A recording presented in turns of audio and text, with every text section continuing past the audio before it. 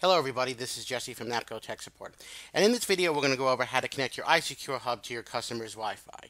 This is a must-do when using the Kit 3, or if you want to add Wi-Fi and a 7-inch IBR touch tablet to your Kit 1 or 2.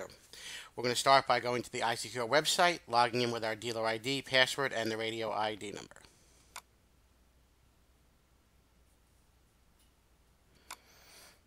And as always when logging in, the hub and the cloud are going to sync to see if there's any changes that need to be downloaded before you proceed, and as expected there is not.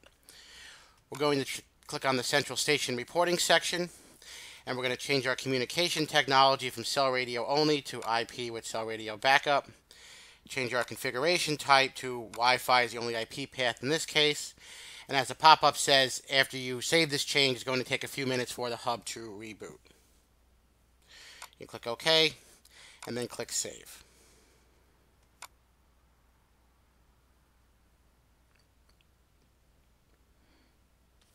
Now the change is going to be pending and download to the hub, and it will download, and the hub will reboot. It should take about 30 to 45 seconds for the hub to reboot and reconnect.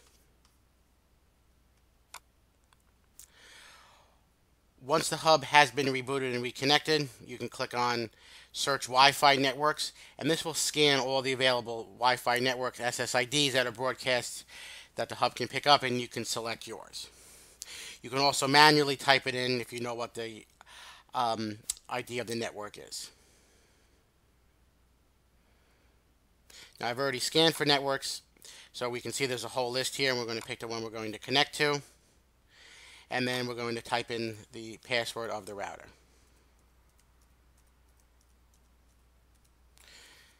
And then also click Save to send those changes in.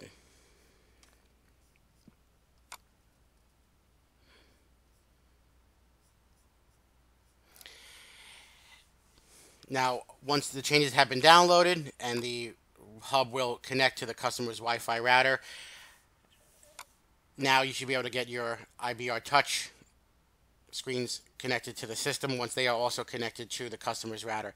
When doing this, make sure that you're connecting to the 2.4 gigahertz router or the 2.4 gigahertz SSID of a multi-band router. Now once the router connects, we can get a Wi-Fi signal strength, 15 being the best. Let's see if we connected already and can get a signal strength. Now you see we are connected with a signal strength of 15, and that's the best that we can get. Now just to review, we went over how to connect your iSecure hub to your customer's router for using the 7-inch IBR touch tablets, and this also can be used for dual path reporting. And as always, for more information, you can visit us on the web at tech.napcosecurity.com. Thank you all for watching.